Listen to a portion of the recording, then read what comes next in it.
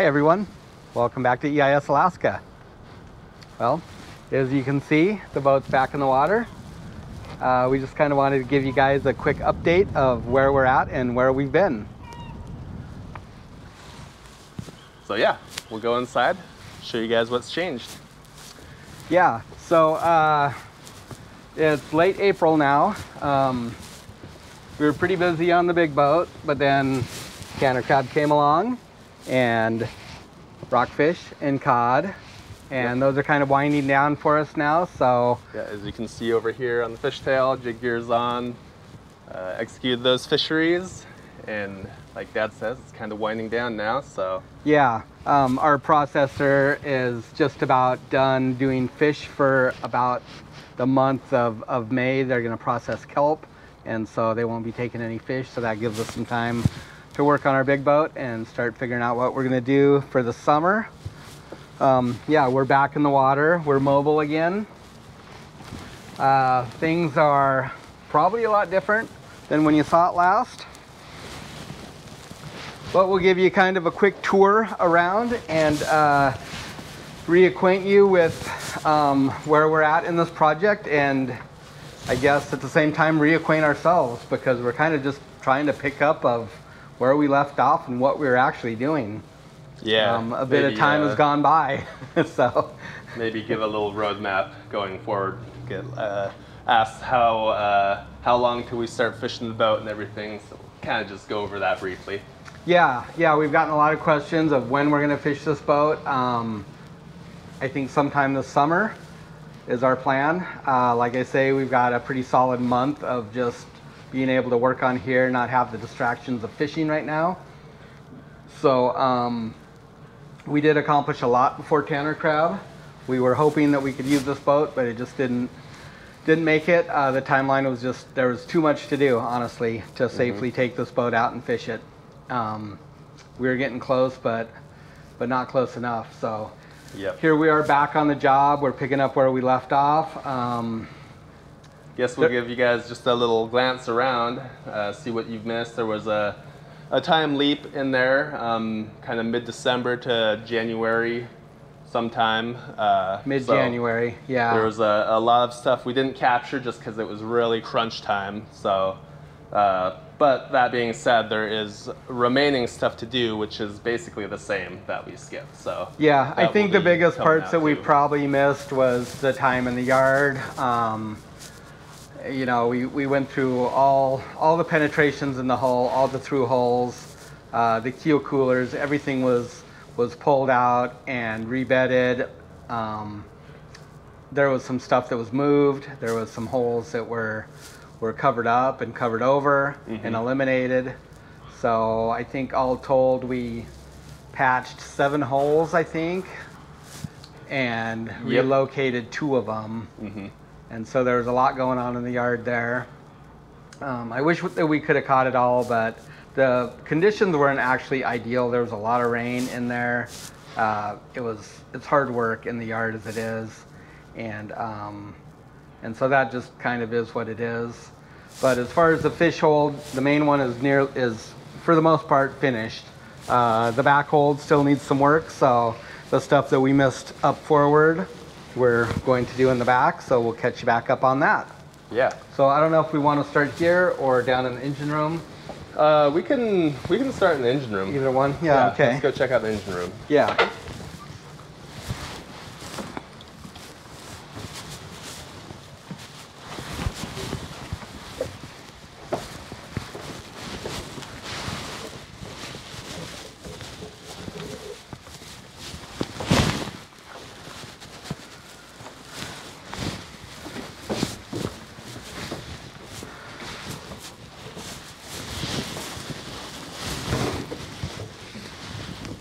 Well, it's kind of a big old giant mess down here. Got some plumbing and stuff strewn around. But I guess if we start over in this corner here, you can see that we've got a new tri-flange through hole here. These are really nice valves right here. They've got a flange, it bolts into the hole, and the through hole comes up underneath and threads into the body of this. So these are a really good secure way, as opposed to just a through hole with a valve twisted on, which isn't really the correct one. Through hole fitting has a straight thread, as opposed to a valve has a pipe thread on it, which is tapered. And so this is really the correct way to attach a valve through a vessel into a through hole. So we've got this one here. Let's see, you can see there was two here that are gone now. This one actually had to be kind of like patched over and then re-drilled because it was slightly smaller. This is a 1.25 inch through hole. It replaced an 1.5 inch. Oh, what else we got down here? This little guy down here. There's another through hole right here, which used to be an old transducer. We eliminated that one. We put in this transducer, which actually came from the other side. And the reason we had to move that, Matt? The reason we moved that is because we put this ginormous 3-inch valve in here. Yeah. I guess that was the reason, right? Yeah, it was. And so where the position of this big 3-inch through hole is pretty much right where that transducer was. And so we needed to get it out of the way in order to put this in there. And in order to get this in there, it had to be as low as possible to that stringer, which also meant that we had to move our keel cooler for the generator. Yep, so this is the fuel cooler stem, I guess it's called. And the fuel cooler runs that way along the hole. Mm-hmm. So we moved it up a little bit. I think the old hole is, well, I suppose we can show it. Pull that over a little bit, chip it. So here's the old hole right here. So it moved up approximately 6 inches, and that gave us clearance for that big valve down there. On the other side, there's a big strainer, so that's why it took up more space than it seemed like it needed to. So yeah, the generator's all been replumbed. We replaced that. We replaced all the keel cooler hoses. They were in pretty rough shape. They were old, brittle, cracked. When I removed this, it just broke that piece right off. And it was pretty weird. It was just kind of like, oh, like an elbow here out of metal. We just went ahead and made a nice stainless drop pipe that's bolted in here. You can grab onto it without fear of it, you know, ripping off or anything. So it's much more rigid connection. Got a little, just kind of a piece of buoy right here just to give it a little bit of wiggle room for when it starts and stops. So that turned out real good. You swing back the other way. I'll let you through. Well, I'll just be locked and all. I guess I can just talk. We swing back the other way. You can see the crab pump in the corner. That's not quite done, but the components are all mostly fit. Yeah, Dad built a stainless bracket to mount it to on the wall there, and also a couple of stainless flanges right here and right there that screw into this pump housing. So you can see the two bronze pipe nipples right there. That will just be connected with a short piece of bellows flex, which is wire reinforced rubber hose. It won't collapse because that's the suction side. And so that just needs to be put in there and tightened up, but we're just getting all the rest of these components in here. There's like two T flanges that go in here and all the valving in order to not only fill our tanks but also to empty them using the pump. So I don't think I covered really any of that just because it was really hard to film, and yeah, we were kind of crunching for time. So that's kind of where we're at down here. Yeah, down here, real quick. These are our fuel lines. Two on port, two on starboard, and then I think one is an auxiliary line, and actually I think two are, right? Is that what we had planned there? So this one drops into our tiny little forward sump, and that'll be hooked to a pump to yes, to pump out the shaft alley. This one will go to what will become a lazarette, or if you want to call it our tankage compartment.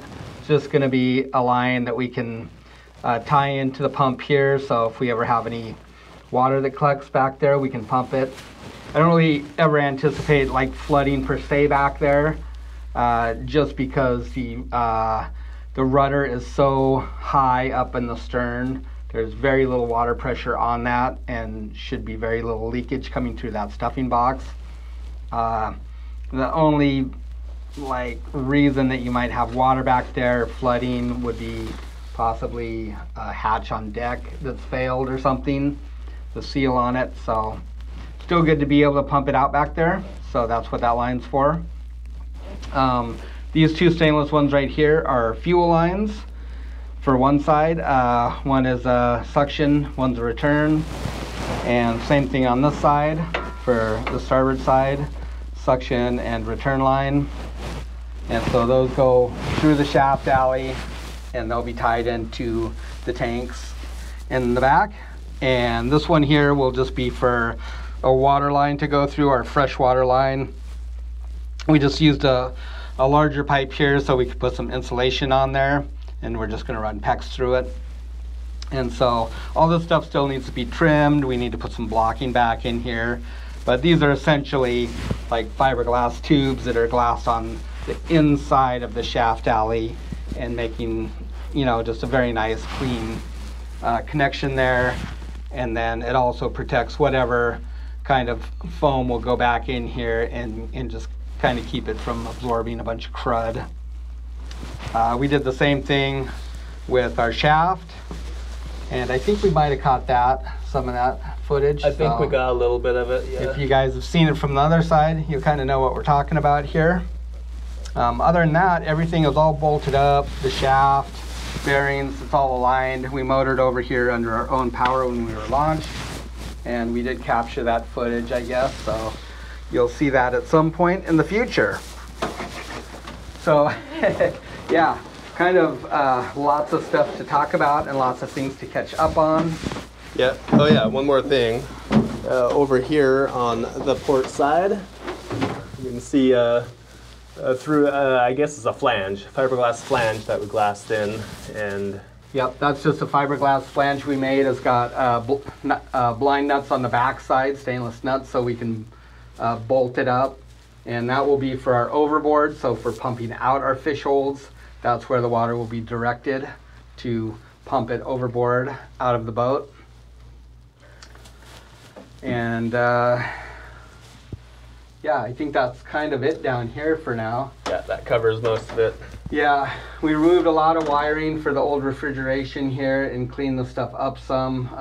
Generator's all back online other than hooking up the fuel system to it. Raycor, just kind of had a little tub here to run it and get the system bled, get the coolant system bled on it, so there's no air pockets in it or anything. Yeah, so it probably seems like we have a ton of stuff to go through and still finish up, and that's true in a way. But if we look back to like last October, it's amazing how far we've actually come. We were just looking at some pictures from, was that late October or early October? November 1st. November 1st, so late October. Yep. Yeah, and so our shaft alley was still completely open. There was no shaft, there was no bearing blocks, there was no fuel lines. Yeah, the back bulkhead right here still had a slot in it.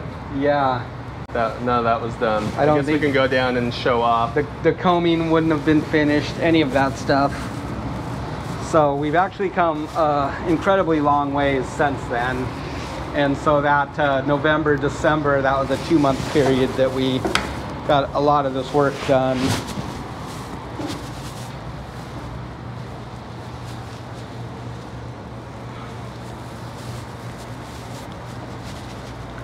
So yeah, if we go down here, that's the flange that goes through the fish hold bulkhead into the engine room. It's a fiberglass flange that is just glassed into here, and a tube that goes through, and a flange on the other side, so we never have to worry about resealing this or having any water seep through, getting in behind the fiberglass. This plumbing would be for our circulation to live tank crab. It'll come out. Let's see. Everything's all patched up now. It's all gel coated. All of this has been tied back in and cleaned up. The shaft alleys are done. The sumps are done. The only thing that isn't done is this inspection hatch. You can see that we built in a really big, thick, heavy knife edge here, and that'll rest against the gasket and the hatch itself. There's a cross piece that goes through here, a stainless cross piece, and it drops into a little slot right here. You could probably hand that to me if you wanted to, Matt. Sure. This is a system that we've used on the fishtail successfully for 2 decades now. Never had a problem with it. So it's really just a heavy stainless strap. It's got a bolt in it. Just gotta kind of get it in here. So there's basically just a slot in this right here and a thin piece of fiberglass. Well, it's actually a thick piece of fiberglass. This just holds it from falling down. I just got a couple of chunks of putty on here. I was just using it to see if it would compress. This hatch still needs a little bit trimmed off the edge. It was built long, so yeah. So here is the hatch itself. It's extremely thick and robust. Got a thick knife edge on here. I think it's 3/8 inch, and I'd say this is about the same. So we'll put a thick layer of some kind of gasket material in here. It might be some pourable. We might just use silicone like we did on the fishtail. But essentially this knife edge here will interface with that and compress it slightly, making a very strong waterproof seal. The top side, the bolt just drops through here with the bolt, so we can just put it in here and you can see what it looks like. So there was a lot of comments and people wondering how we were going to do this. It's important that this is removable. You can certainly put down a plate with bolts, but it's something that you will not open up on a regular basis, and that's the problem, is that you really should be able to get in here quickly if you need to, and check on your bearings or just do any kind of inspections that you need to. It's particularly important on the back hold where your stuffing box is, because that does need to be serviced regularly. You need to get in there and tighten it up if it's leaking too much. You need to add packing on a regular basis if it needs it. So having these removable like this, it takes about 30 seconds to back the bolt out and lift the hatch off. And then you're in there, you can see what's going on. Yeah, if it's hard to open up and access, you're gonna be lazy about it and not do it. Yeah, if you've got 20 bolts on there holding a plate down that's got 5,200 underneath of it, it's not a simple thing of just coming down here and taking it off and looking in there to see if everything is good. It's a big, huge process. The 5,200 rips up your fiberglass. You gotta open up a new tube of it. You gotta seal it back down again. It's not very ideal. A lot of guys use aluminum hatches for this. Those work fine, although they are subject to corrosion and failure over time. And these hatches are not cheap when you're talking about aluminum hatches. They're $600 or $700 each. And so it's a perfectly fine alternative, but not very ideal for long term. Yeah, also I guess like they're not technically supposed to be used as a bottom of your hold type Technically, they're patch, not. so- Guys do use them and they do fine, but they're not technically made for that, and the manufacturer will tell you that. They're fine on the deck because they're assuming that you're not going to have very much pressure on there. If you do, it's going to be for a short term, but you know, as you go deeper in your fish hold, you're putting more pressure on that, and they're just really not designed for that. However, this will be fine. We'll have no corrosion issues. We shouldn't have any problems with it maintaining a seal. Like I say, we've done the exact same thing on the fishtail and we've never had a problem with it. And so the bolt will just drop straight through here into that stainless plate, and when you draw up the bolt and tighten it, it draws up the bar and it holds it against the bottom down here. So it's a very simple design. There's really nothing to fail. It's also R15 with 3 layers of foam. Yeah, so there's 3 layers of foam here, so it gives us about an R15 of insulation purposes, and so that's nice. It shouldn't sweat. Aluminum will sweat. It'll sweat all the time. It'll corrode. All that junk is dropping right on your bearing and other places. This should be good. It shouldn't really sweat and have that problem. So Yeah. really happy with how that turned out. There's enough clearance under here where it's not hitting the bearing or anything. So that's where we are with that. I don't know if you can really see the lines down in here, but they just need to be, we need to pick up some brackets, and these will be bolted in next to these fuel lines. The fuel lines are all bolted in. They just need to be tightened up, but there's brackets there. I guess we can show you that in the back. Split bearing, everything's lined up. It's all in place. That was a very long process, one which we didn't really capture too much of because it's just fiddly, slow stuff. Yep. And so I think everybody saw us actually assembling them and positioning them. But as far as aligning the shaft, it's a slow process. I'm sure if you do it on a regular basis in the course of your job, it's probably pretty simple and straightforward. For us, it wasn't. But I think we got it done correctly, and should be fine. So I think that kind of wraps it up for down here. You know, the bulkhead is all in place. Everything is gel coated. It turned out really good. We've got some very heavy, I guess, structural framing that we incorporated into it, and it does double duty as bin board holders, so those will slot in here. We still need to put the old aluminum ones on here. They'll eventually be replaced with something more like this, and we'll get rid of that aluminum channel, but for now it'll be fine. But yeah, we did the same thing on the back side. We've got these same supports like that. So this bulkhead is incredibly strong and robust. I think we're in pretty good shape with 2 layers. And I know that we overbuild things, and that's okay. We're not looking for a boat that's like light enough to race. So a few extra pounds of fiberglass and resin aren't really going to kill us speed-wise. Yep. But they will give us a lot of reinsurance when we fill this thing up with water and fish, that it's not going to blow out and cause us to lose stability and roll the boat.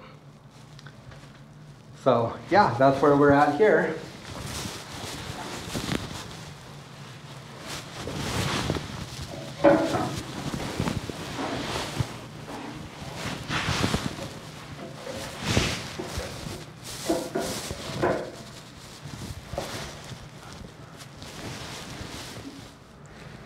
So up here on deck, everything is really more or less finished up. The gel coating has been done on the hatch combings, and they're finished.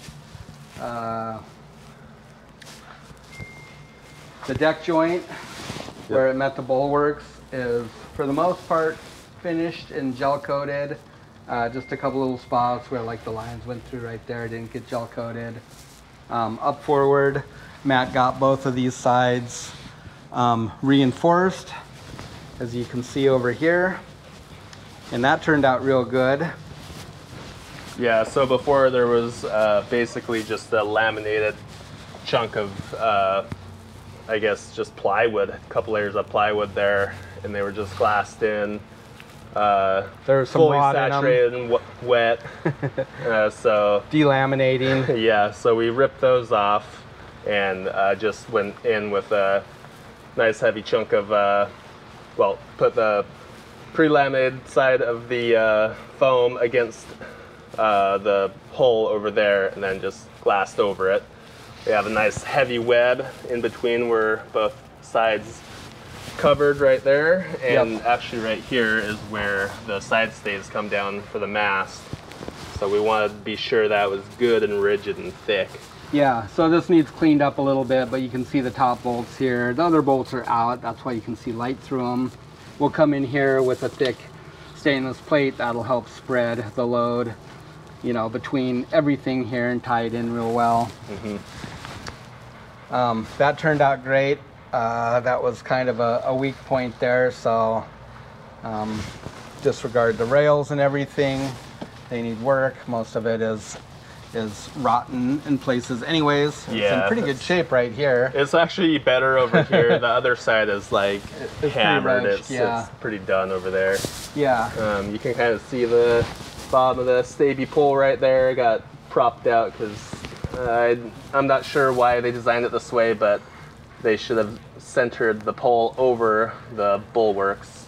It's kind of racking it in a little bit, so that's why I jammed those in there before I glassed those pieces in to kind of just push it out for future us to worry about. Yeah, that stuff will get modified and we'll change that around a little bit. Yep. These poles will get trimmed down, which is going to change the load on them, and the bracket and stuff we'll redo. I think we'll make it similar to the fishtail where it's tied in to the mast and a heavy plate on the deck that really spread the load out over there. And then the other thing is then we can actually hang a block or whatever we want off of that, and it's very, very rigid and strong and basically spreads all the load of hauling gear, like having a purse line go through it or long line gear, anything like that, a crab block. It's going to spread that out over the deck. And Yeah, a lot of the seiners you see, they just have like a roller stanchion on the bulwark right there. But by having it integrated like we do, yeah, it really does add a lot of strength to it. And it also ends up with a cleaner deck. You don't have that stanchion right there. Yeah. So this side's the same. It's just gel coated. It turned out real good.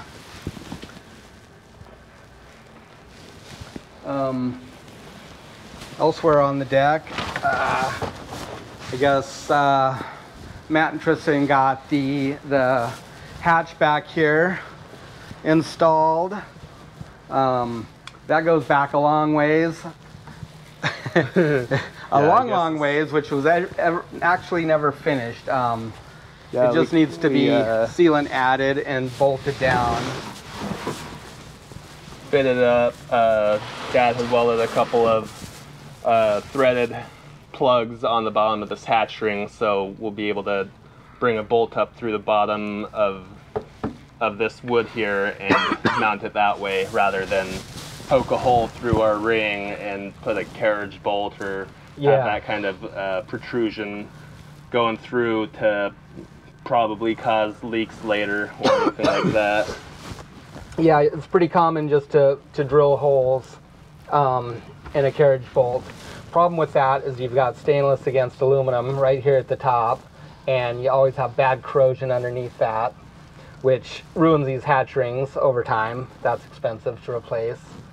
And then you also have a carriage bolt to, if you're sliding pots or anything across the deck, it's always going to be hitting that, and it can damage stuff. So this is a really nice, clean way to do it. Like Matt said, there's just a plug underneath that's threaded, so the bolt comes up through the wood underneath into that plug, and it draws the deck ring down. We did the same thing on the fishtail. It turned out really nice, and no issues.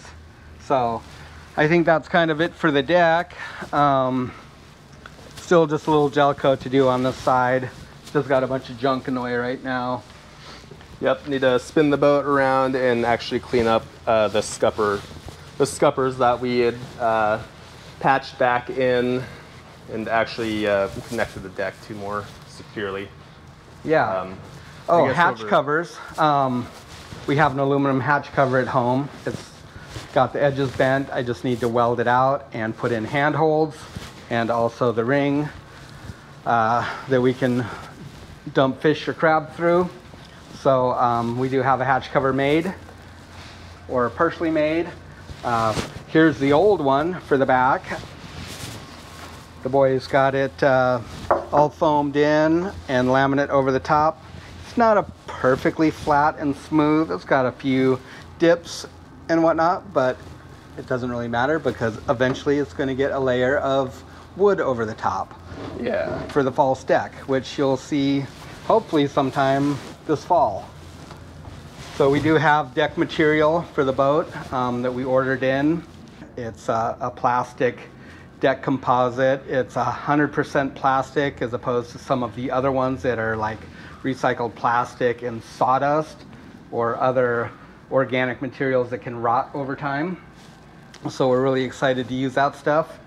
It's a nice light blue-ish gray, I guess. And I think it's gonna look pretty nice. Yeah. So we've got some 1-inch thick pieces to go over our hatches, and then the rest is just standard like a 2x, which is about 1.5 inches. So at some point we'll get that attached to here, and then of course you won't even see that finish right there. Still insulated, which is nice. This is kind of the old hatch trimmed down.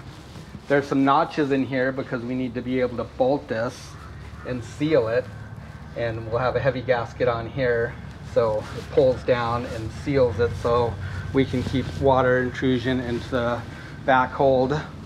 I should say we can prevent it. Somewhere we've got some brackets for it right here. These are actually ones that we made for the fishtail and we didn't use, so I guess we'll just use them on here. But these will be mounted in the corners right here, and same thing, a bolt can come through and draw this hatch down. There'll be a neoprene gasket that's attached to the hatch itself, and that will provide a waterproof, watertight connection between the two. And I guess last but not least is the rear hold. Okay, last but not least, the rear hold. It's a lot more cramped down here, as you can see. Looking at the rear bulkhead, it's in place. The reinforcements are in place. We added a couple of extra ribs right here and then in the center. Just be sure that we never had any problem with this bulkhead. These are the same as the forward one, where we can use this also as our bin board holder. So this is all finished out, tabbed out. The combing is all done. For the most part, everything is done from the shaft alley back up. So the last part that we're at here is just getting these connections for these fuel lines and water lines that will go through here. I guess we got to put them in about right here to clear the floor and that tankage compartment. And we'll get those all tied in. This is just stainless Schedule 40 pipe. We're going to tie into these with just some tube. We've got JIC fittings that are welded to the end of this, so it'll be a nice easy connection. And we'll just run some 1/2-inch tubing through there. We've got a bender so we can manipulate that tubing however we need to get a nice transition going through. And that'll work out real good. Got our pipes that'll need to come through here, and we'll set up some clamps. We'll get these same kind of clamps like this, except they'll be for 1.25-inch pipe. And I think that we're just gonna put in a little plate behind these and then clamp them, and they'll just run parallel with our fuel lines right here. the stuffing box was in. It turned out really good. No leaks, no problems. We had to realign it at some point, but that all worked out good. I don't think I caught that on camera because it was left out. It was one of those things that's like it just had to happen quickly. We were ready for it, and when we originally put the shafting back in, and we had this lined up, we thought, but after we put the wheel on and started to get it into place, we discovered that it was actually off, and the shaft was rubbing on the inside of the stuffing box. So there's not a lot of clearance on the back side of it down in here. It's about the same as this right here, I guess, which is probably like a little bit over 1/8 of an inch, and it was just slightly off the angle of this. So while it looked good up here, it wasn't good back in here. So I just made another quick shim. It's actually this thickness that you see right here. I built it up on the back of this. This stuff was in place because the shaft was already in. It was bolted, the bearings were in. I think that's why I didn't capture anything, because I was in a hurry to get it done. And so I just laid it up right on the back side of this and crossed my fingers that I'd be able to separate it and get it cleaned up and, you know, not nick the shaft in the process of grinding it down. And oh boy, what a fiasco it was. But once I had it done, I was able to put it back into place. I used our spacers that we had made for this, and I glued it into the existing fiberglass, and it turned out great. Yeah, it looks really good now. Yeah, it does.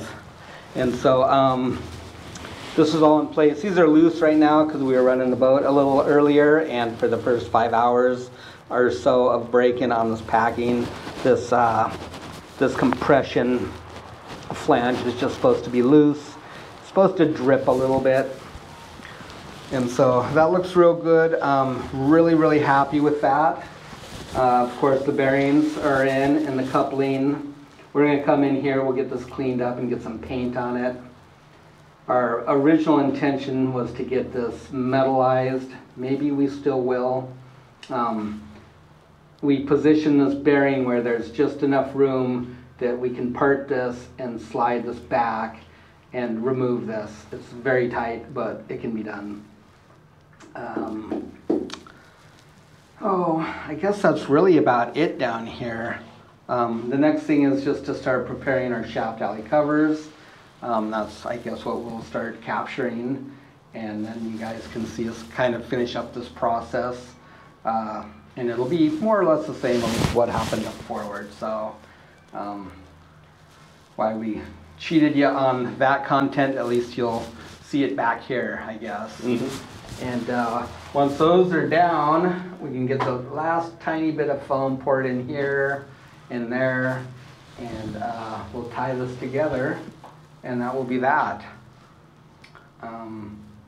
Gosh, what a project. Yeah, it's been a big project. Yeah.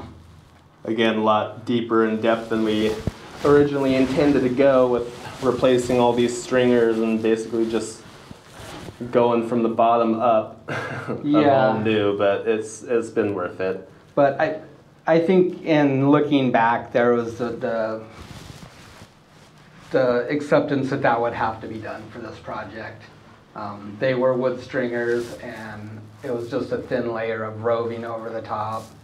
They were never really meant to be waterproof because this boat wasn't, you know, for the fishery that it was involved in, it didn't need to be a sealed shaft alley. I think that's the best thing to have on any boat, regardless of the fishery, but that's the way they set it up, and that's the way it was. So I think one of our frequently asked questions is, why didn't you just buy a new boat? Oh, yeah, so we didn't buy a new boat because our pockets just aren't that deep, to be quite honest with you. So to have a new boat built in this range, say 48, 50 foot, you're looking at $1 million at a minimum. There's an incredible amount of money involved in it for all the machinery, the shafting, the fiberglass, the hull, the electronics, the list just goes on and on and on. And that like doesn't even include like probably a backlog of boats already being built. There'd be like probably at least a year of wait time. That's true. Yeah, it's like you just don't go out and say, build me a boat. There's a lot that goes into it. There's a lot of planning. You have to have your financing in order. And so that's just not an option for us.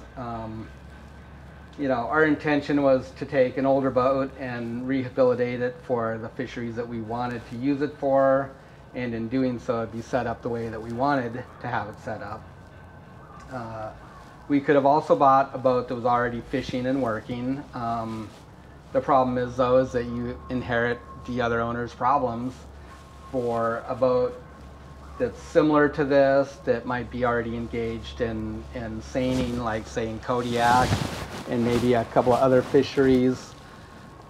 You're looking at a price tag of $300,000, probably on the low end, and upwards of $400,000 or $500,000 on the upper end. And these are all boats that are similar in age and have similar problems. You never really know what you're going to get until you get it and start going through things. Most guys aren't going to let you go through and, you know, do destructive testing to see, you know, what kind of shape the shaft alley stringers are in. A lot of things are somewhat apparent, like the deck and things like that. But to be honest with you, I mean, you're going to find a boat that's going to have similar issues like this. A lot of the older ones have balsa core decks that are compromised, masts are sinking into the deck, the framing is rotten. It's any number of problems that are just like more in depth than you can get into when looking to purchase a boat. So yeah, and to be honest with you, what we didn't want was a shallow draft vessel, and that's pretty much everything that's on the market around here. And so that wasn't an option there either for us. And then the third one that we get a lot is, why didn't you just pay somebody to do the work for us? Well, it comes back to money again. You can pretty much be sure that you'll pay about 3 times in labor what you do in materials. So that would have put this project somewhere north of $200,000. Labor isn't cheap, and good labor isn't cheap. So to find somebody that could cover all the bases on this and do it the way that we wanted to would have been expensive also. And if we're not here to watch over somebody's shoulder, there's a lot of things that probably wouldn't be done the way that we wanted them to be done. And there's also issues like, are you getting the quality that you want? We're not afraid to go back and tear something out if we're not happy with how it came out. If we think that we did the job wrong, we'll just go back in there and we'll start over again. And yeah, we do lose time and materials, but at the end of the day, we know it's going to be done right and that it's going to last. So I guess that's the answer to those questions. I think it's a lot easier to do things if you have lots and lots of money. Yeah. But that's not where we're at. And plus we get all this great content out of it, so. Yeah, I mean we've really enjoyed sharing this journey with you guys. And if we just did any of those other examples, then we wouldn't be right here right now talking about it. So yep, exactly. Yep. And we've had a lot of wonderful comments. We've had an incredible amount of support, and we're very thankful for that. And it's been a fun project, even though fiberglass work isn't like the funnest to do in the world. Pretty unglamorous. It's still satisfying at the end of the day. Yeah. When we get to this point where we're gel coating things and we're looking at what we did and what we accomplished, you know, there's a sense of pride in that. And this boat will be to our liking when we're done with it, and there'll be a lot more projects for this boat than where we're at now. I mean, this is just the beginning, and so it should give you guys plenty of good laughs and hopefully not too much stress for many years to come. Yep.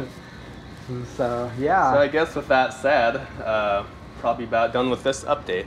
Yeah, this is kind of where we're at here and now, and hopefully before too long we get some fish coming over the rails and actually be able to see a little change of scenery than what you've seen here so far. And that would be fun for us too. We are definitely ready to take her out fishing. So. Yeah, so by the end of it, I think that we'll be in great shape, and we'll be taking off all this stuff after a good thorough dusting and cutting her loose. So I guess with that said, thank you all for joining us. Yeah, we really appreciate your support. If you can take a moment to leave a thumbs up, drop a comment down below, subscribe if you haven't. All of that helps our YouTube algorithm and gets us noticed, and you know, brings in more people that might enjoy the content just like you. Yeah. And until then, thanks again for joining us. Yep. Thank you guys. See you next time. See ya.